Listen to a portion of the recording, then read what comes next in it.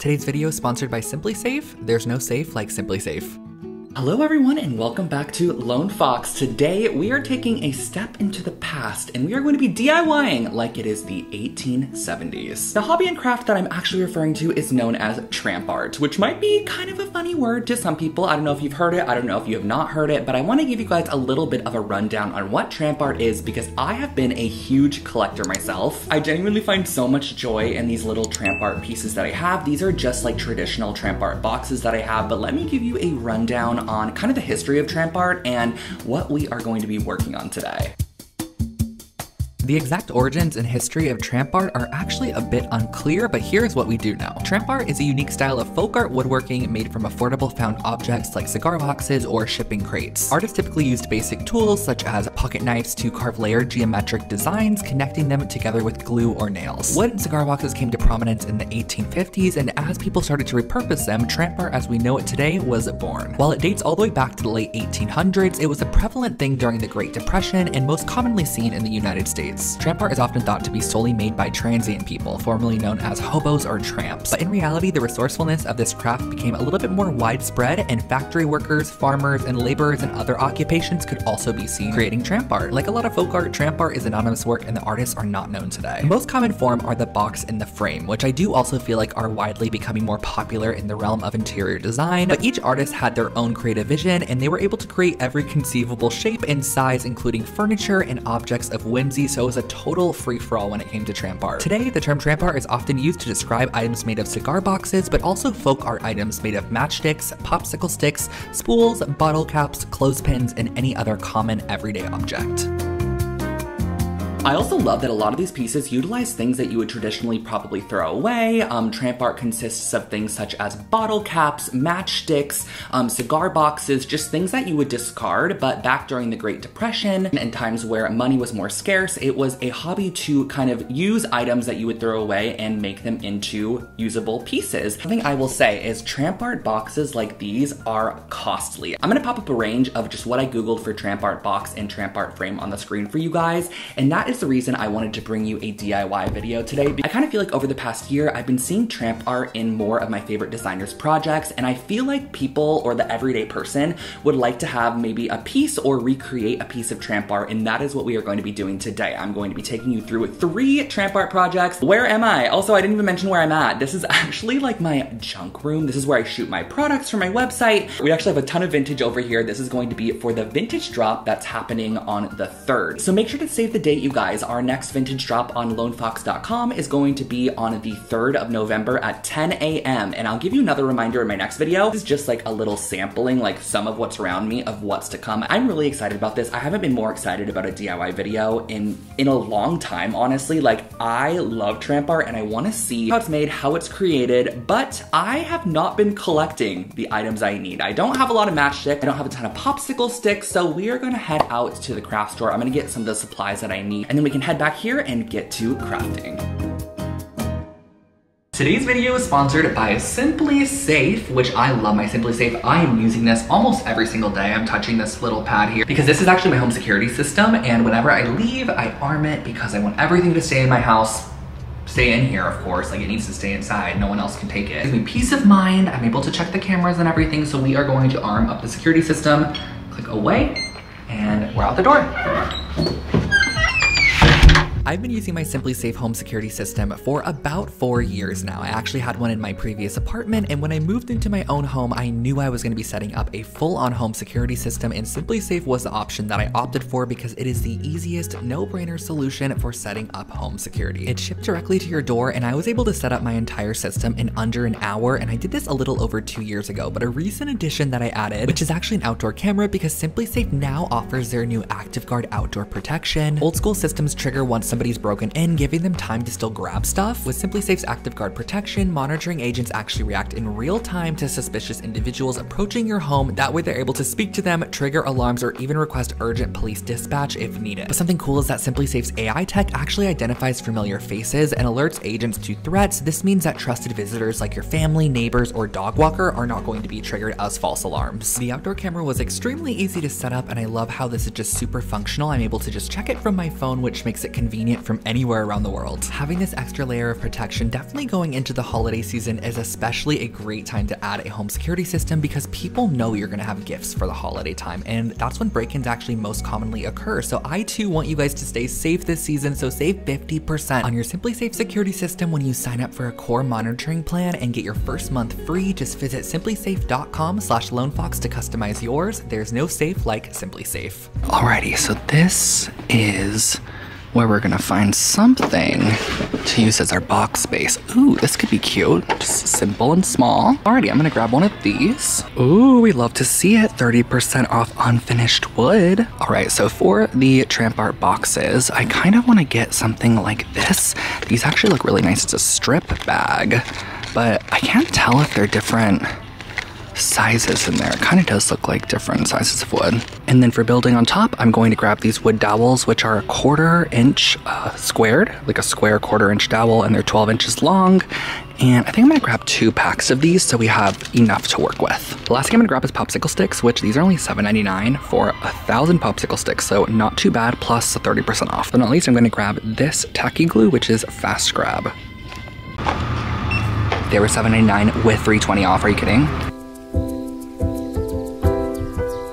The first project I would like to dive on into is creating our very own popsicle stick lamp. Now this one is actually a vintage lamp, so is the one back here that you can see back there. I don't know if it's gonna be to that grandeur, but I'll try my best. This is another one that I have. I just love popsicle stick lamps. I think they are so gorgeous. I feel like they're definitely hit or miss for some people. Like some people think that they just look cheap and it's not their vibe. I think these are so cool, and we are going to attempt to make our very own popsicle stick lamp. And if we do so, this lamp's going to cost us like around $9 in total, which is absolutely crazy for all the supplies. So let's get started.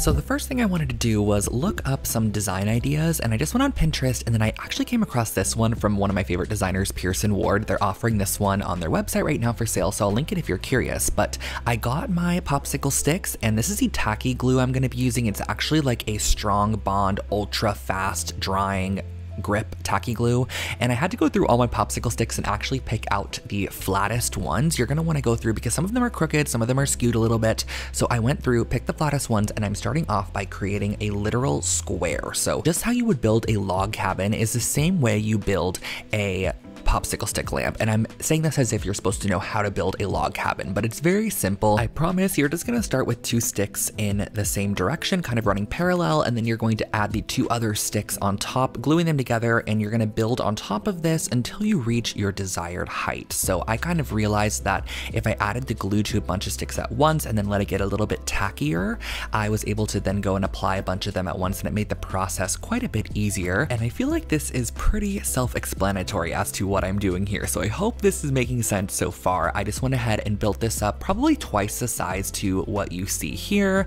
and then we are going to actually start kind of bringing the sticks in just a bit. You can actually see me start doing it here.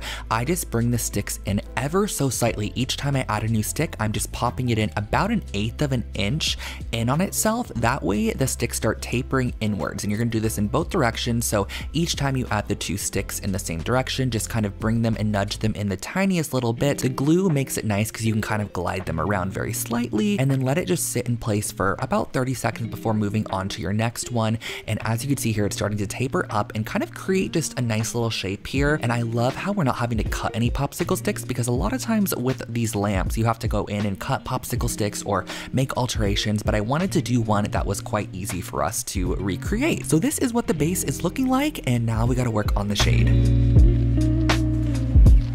For our shade, I'm going to be creating a octagon shape with the popsicle sticks, and then we're gonna build on top of that. So it's kind of like in sections of 4 that you're gonna be working in, because you wanna work in even numbers, and I did 8 for an octagon. It's just gonna make it a little bit of a wider shade, but you can also do a hexagon if you wanted to. And just like for the base, we're gonna start tapering this in once you reach the height you desire, and this is kind of gonna create that mushroom-esque shape to your lamp. And I'm just tapering them in here, bringing them in just about 1/8 of an inch each time I add a new popsicle stick, and then there's gonna be a point that you reach actually where it creates a perfect square on top with all of your sticks. And once I reached that, I was like, okay, this is great. I can go ahead and just glue across both these sticks and then create a flat little surface on the top, and I'll be able to just drill right through that and use this as my lampshade. But I did realize at this point that my lampshade was far too short, so once this all glued and adhered, I did go ahead and flip it over and build about another 3 inches of height to the opposite side, which is great that I can just add right onto it. And that was something I found out because the cord kit that I ordered actually came with a harp that was just taller than I had expected, so I needed the lampshade just to be a bit taller. But once I had it all glued together,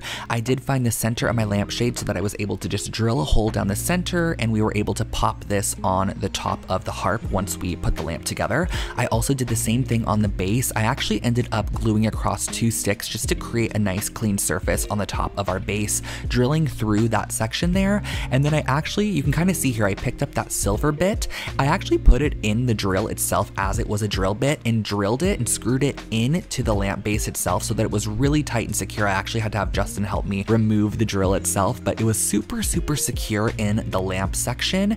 And then I added the harp on, just screwed the little kind of socket base in, and then I strung my wiring up through the underside of the popsicle stick lamp, screwed it into the electrical socket, and then kind of connected this all up, added my shade, and that was how I finished off my popsicle stick lamp. I am in love with this, in love. Look at what we created. I am so beyond happy with this lamp. I wish I could plug it in on camera to show you guys. I actually ended up following a design that I saw on Pearson Ward, which is actually a vintage one that they're selling. So if you want one similar to this, they actually have it over on their website. I'll link it for you guys. It's really structured too, like, and sturdy. I'm very impressed. It only took me probably from start to finish like 4.5, 5 hours. It really wasn't the craziest thing. I've been sitting here for a while. The sun is almost going down and I need to film 2 more projects. Now it's time to move on to authentic Tramp Art, and I want to try to recreate like a small Tramp Art frame in a similar style to these. Now for a true piece of authentic Tramp Art. We are going to try to recreate one. I'm going to be using this knife set that I got on Amazon. I'll link it for you guys. This actually made it really easy and is similar to what artisans used to use, like a similar kind of hand placement and tool. And I'm going to go ahead and just create these diagonal nicks into the corner edge of our 1/4 inch dowel in one direction, going all the way down about a 1/4 inch apart.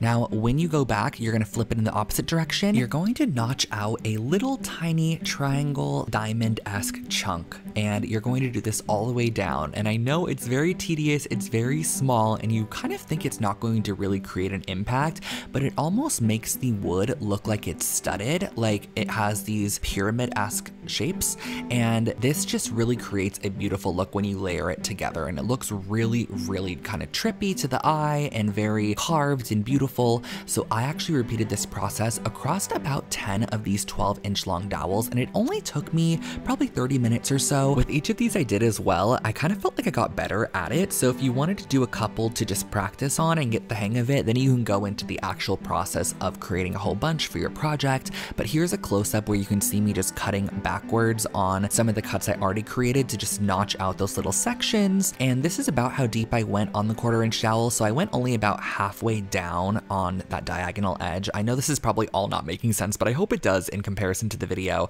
Here's kind of what it looked like, and here's what 3 of them looked like together. I had a bunch of these little wood confetti bits, which I wish I knew something to do with, but I don't think I have anything to do with them. But here are all of our strips with our Tramp Art notchings on them. Now I had this little piece of balsa wood that I wanted to just use as the base for my frame, and a pair of miter shears is definitely going to be your best friend in this process. I will link one below for you from Amazon, super affordable, but you don't have to use one if you don't have one. I just happen to have one on hand. I am going to go ahead and just miter the outside edges. You can use an X-Acto knife if you don't have one, just cut it at a 45-degree angle to your best ability. And I also cut a inside frame, or like the inset of the frame, and so I glued these all down once I had them all mitered, and I just did this by eye, you guys. There was no rhyme or reason to how wide I had my frame be or the thickness. I just knew that I needed to be able to glue 2 of these dowels glued together. Once I stuck them together, which you'll see in a second here, I needed them to be able to be glued glued on top of our base, so I wanted there to be no gappage, and you'll see exactly what I'm saying. I'm gluing 2 of our little cut pieces together that we did, and this is going to create our next layer. So once those are glued and adhered together, you can go ahead and miter the corners and stack this on top. Now, the width of this covers up that initial gap that is created in the process, and I'm just going to cover up that whole first layer with our new layer. And this is what's going to start creating the little pyramid shape up, and then we're just going to do 1 on the very top, and that's going to finish everything off. The miter shears just make this kind of come together super easy, and it's really hard to explain this process, so I hope that it's kind of understandable from the video. And for a final layer, I've actually notched out both sides of this, because in our other ones we only notched 1 corner, but in this piece, or our third layer, we're gonna actually notch both sides to make it look like it is just cascading from both directions. So then I'm gonna cut out the inset on that little balsa wood frame with an X-Acto knife, pop that out, and that is basically the base of our frame. I ended up staining this using some dark walnut stain, and I love the way that this ended up looking with this color. You guys, look how good the frame turned out.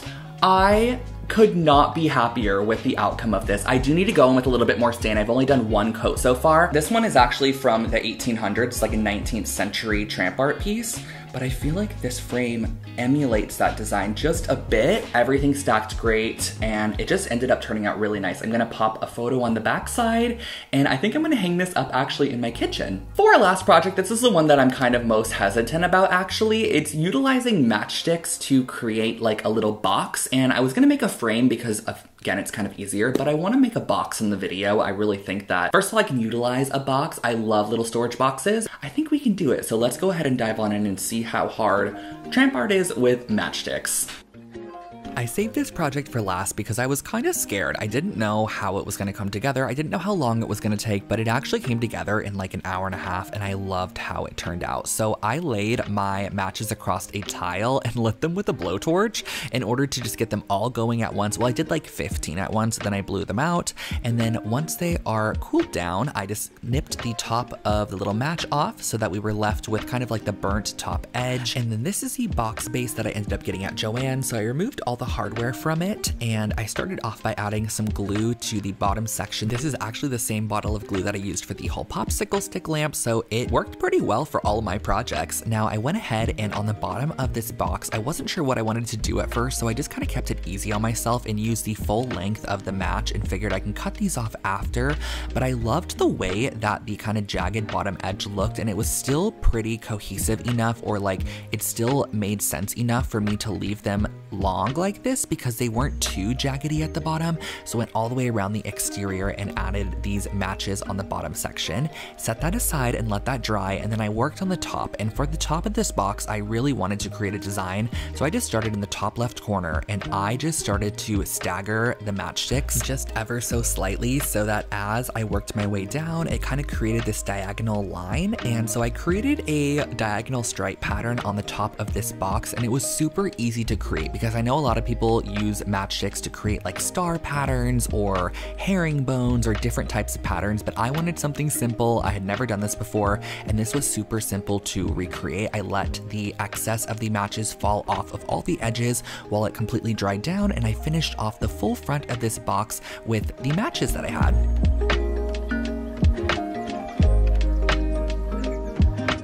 Once I reached the very end, this is what it was looking like, and I used my miter shears to cut off the backside. These just come in so handy for any project where you're using like small pieces of wood or you need to just miter an edge. It's just so much easier than having to use a saw or any form of electrical tool, so I snipped all of those off.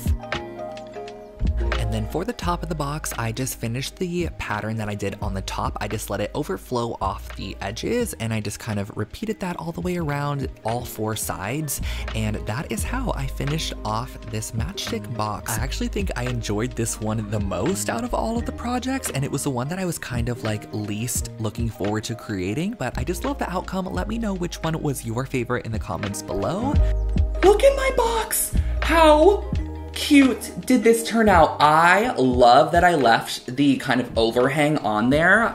I also absolutely love seeing the burnt tops of all of the matches. I think on the top here, it looks so beautiful. Look at the lid, the design, the pattern. I feel like I kind of popped off on this one. I love this, and I did all 4 sides, and I also did it to where the lid just kind of pops off. I didn't hinge it, which I definitely could, and I feel like if you were to see something like this at an antique shop or thrift store, this would be upwards of like $100 at least, I feel. So that there, my friends, concludes today's Tramp Art DIY video. I hope that you enjoyed this one. I had so much fun making it, and I honestly, genuinely, I've never liked projects more from my DIYs before. Like, I'm going to put all 3 of these in my home. I'm so excited even about this lamp. There's always something from a DIY video where I'm like, oh, that's not gonna be going in my home. Like, I'll give it to a friend or something, you know, like that's someone else's style, but these just turned out so cute. I'm so happy with the outcome of all of them, and I hope that you guys enjoyed this video too. So if you'd like to see more kind of like historic driven DIY content like this, totally give this one a big thumbs up. And also make sure to subscribe to my channel. I post brand new home decor content every single week. And last but not least, if you are shopping for fall or for Christmas,